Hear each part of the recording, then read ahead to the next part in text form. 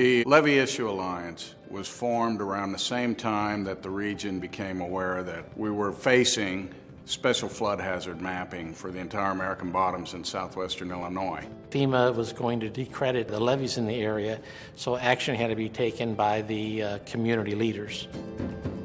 The three counties of Madison, St. Clair, and Monroe came together. We needed to correct the situation and improve the levees so we could maintain our accreditation. Of course, you have the threat to property, and then the economic consequences of not addressing this issue would have been tremendous.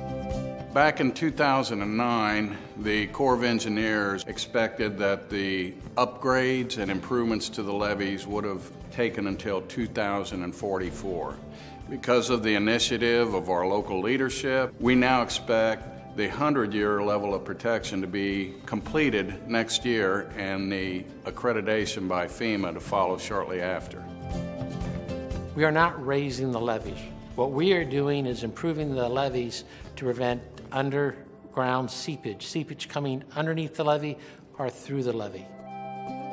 We're very happy to receive this recognition. We feel like we owe it to the residents of this region, particularly those in the area, those that have paid into the sales tax to supporting the work, that we need to get the message out, how the American Bottoms has addressed this issue and is ready for new investment to the entire nation and world.